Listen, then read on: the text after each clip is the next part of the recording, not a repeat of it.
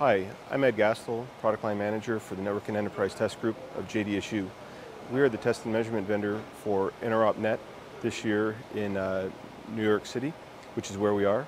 And for this particular network that's being built out here, what they decided to do was to run 10 gig E-links between the distribution router and the access switches. They decided to do that over copper, so it's 10G base T links.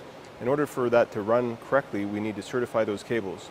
So what we're going to be using is the JDSU Certifier40G. We're going to go out onto the network, to the patch panels. We're going to test the permanent links between the racks. We're going to certify to Cat 6A, make sure they pass the certification. That way we can be very confident that the 10G base T is going to run smoothly across those links. So here we are at the local end, and we're going to configure the limit. It is a Cat 6A cable, so we need to change the limit from the Cat 5E channel that's there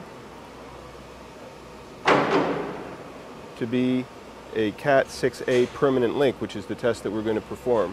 So we've got that already stored, so Cat 6A permanent link, and everything is all set up, just generic cable.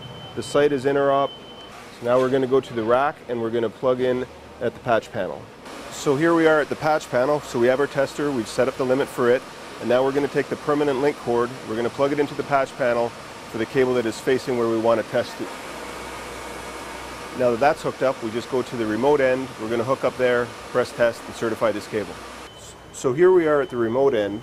So we're going to take our cable now, we're going to hook it up. When we do that, the unit will beep to indicate that we have connected to the remote end. And then we can just simply press auto test. Performs a 9-second Cat 6A auto test, which is the fastest test time on the market.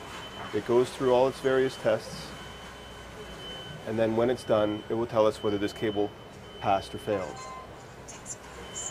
It verbally tells us that we passed the auto test. It gives us test results for the wire map and the 4 individual results. If we wanted to, we could look in more detail at all the results for the certification. Then, because we do want to keep records, we want to save. We are at the remote end, but we can still press the save button, which allows us to change the label. So we can click, we can clear it, we can give it a specific name of what we want it to be.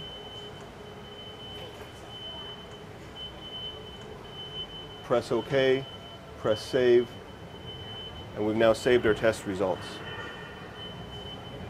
Okay, so what you just saw is we went out onto the show floor. We used the Certifier40G to test the cables that are going to carry the 10 gig base T traffic between the Cisco core router and the Cisco access switches. We performed the test on all the cables that are going to be used for that. All of them passed. We're 100% confident now that our 10 gig traffic is going to be carried without errors from the distribution core switch out to the access.